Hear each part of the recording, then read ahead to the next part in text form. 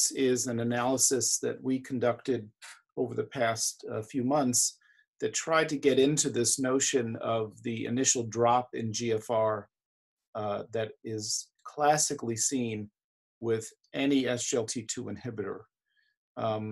Initially, actually, that was felt to be a negative because obviously GFR is important and you don't want to lose GFR, but we quickly realized that in EMPA-REG outcome, the initial dip in GFR was actually associated with long-term stabilization of GFR, such that at the end of the day or at the end of the trial, the patients that were randomized to empagliflozin, even though they had experienced an initial drop in their GFR, actually had a better GFR at 3 years than did patients who were randomized to placebo.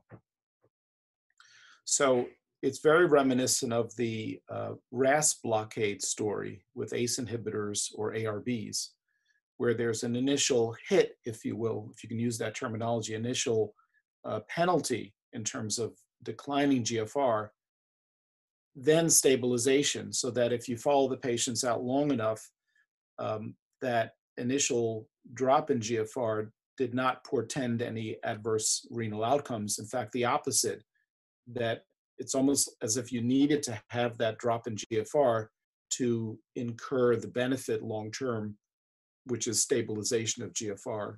Now, the mechanistic underpinnings of that is not quite clear. I think in the RAS inhibitor story, most of the nephrology experts agree that it's this reduction in glomerular filtration, which is a direct reflection of reduction in intraglomerular pressure. And that potentially can lead to less barotrauma to the glomerulus and preserve the glomerular function.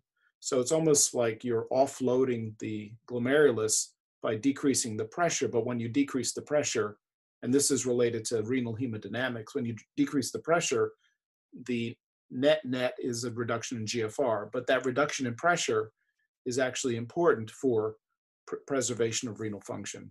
So that those dynamics are very reminiscent when you look at SGLT2 inhibitors.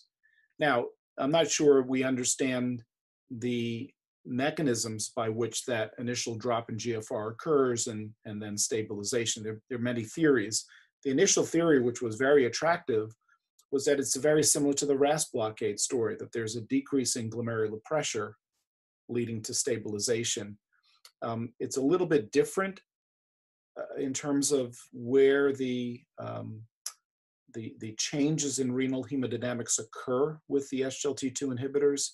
With the RAS blockers, it was felt to be a reduction in the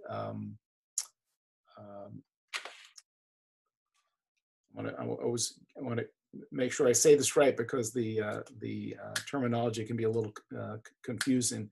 It's the efferent arteriole that essentially exits the glomerulus. I'm talking about RAS blockade. It's the efferent arteriole that basically drains the glomerulus, if you will. The caliber of those vessels increases, so the tone of the vessels decreases when you're using a RAS blockade. And when you do that, if you think of the glomerulus as a closed system, if you're decreasing the tone of the exiting arteriole, the pressure within the glomerulus drops. So I think that's pretty much agreed upon. It's been a concept that has been present for decades in terms of how RAS blockade works.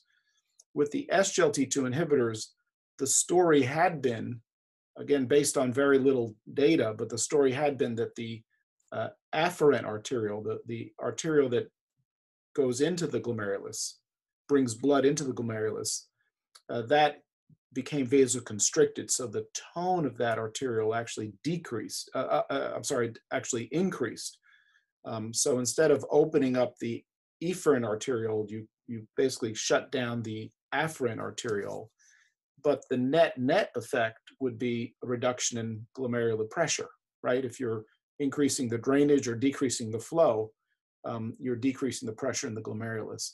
That was a very attractive theory because it made perfect sense, and also I should add that in most of the SGLT2 inhibitor trials, when they measure GFR after stopping study drug, you get this reversion back to normal, suggesting that even that initial hit that you took with GFR wasn't a permanent penalty. It was really just hemodynamics. So that all sounds really well and good, but my understanding is that lately there's been some data suggesting that that initial theory may not be true, that at least in type 2 diabetes, investigators have actually not been able to confirm that this decrease in afferent arterial or blood flow to the glomerulus is actually a real concept. So suffice to say that there's lots of controversy in this specific area that I will leave for the nephrologist to argue about. As an endocrinologist, I think the main effect that we recognize from these drugs is that they do preserve or do delay the progression of CKD. So we'll leave it up to the kidney specialist to figure out exactly why. In this analysis, we basically looked at those patients that dropped more than we would have expected. So the usual drop in GFR is less than 10%. So we looked at patients that dropped more than 10%. And we approached this in two ways. The first is to look at risk factors for patients who would drop more than 10%. And some of those would be understood, like lower GFR, the presence of diuretic therapy at baseline, things that you might consider would accentuate the hemodynamic effects of these medications. So we looked at those risk factors and how they would affect patients' response in terms of cardiovascular outcomes and renal outcomes. And what we determined is that those patients that were at the greatest risk for dropping GFR more than 10% still had a benefit in terms of the cardiac and the renal advantages of being on the SGLT2 inhibitor.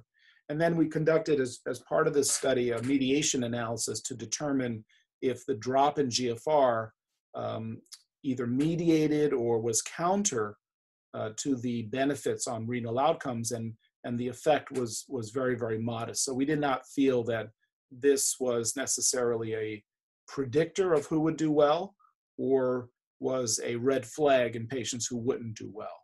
So that's in a nutshell, this analysis. This is a post hoc analysis. It wasn't pre-specified, so it has all the caveats of analyses which are done after studies are completed to try to determine a little bit more about the physiological impact of the medication in certain subgroups.